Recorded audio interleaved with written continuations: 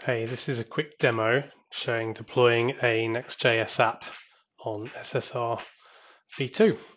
So we start at the Amplify console and we choose to host a web app. From here, I'm going to choose GitHub as my repo provider.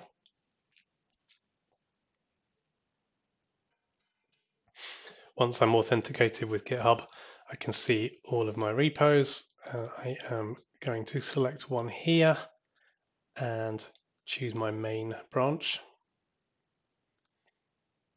Click Next, and we've been able to automatically detect that this is a Next.js app.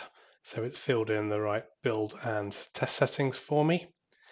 And further down here, I am going to choose to create and use a new service role. So this has changed from SSR v1.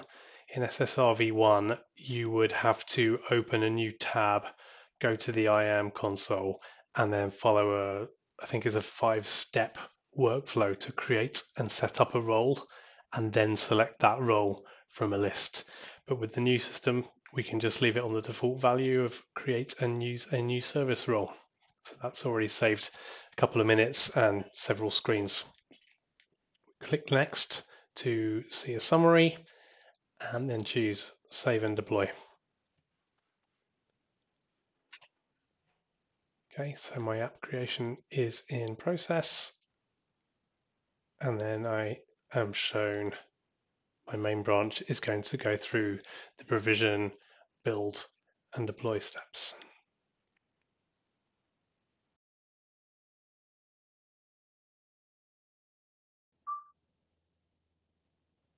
Okay, the app's now fully provisioned, built, and deployed.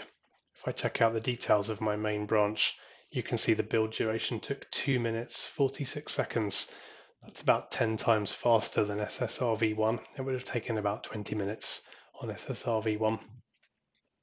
Another cool thing is if I open the app and just call this API route that just returns a piece of JSON with the date.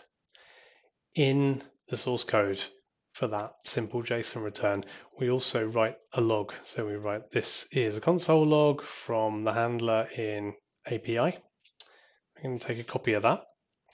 And if I go back over to the Amplify console, choose monitoring for my app, and then take a look at my logs, we can get a direct link to CloudWatch, which is where we're outputting all of the logs for the apps.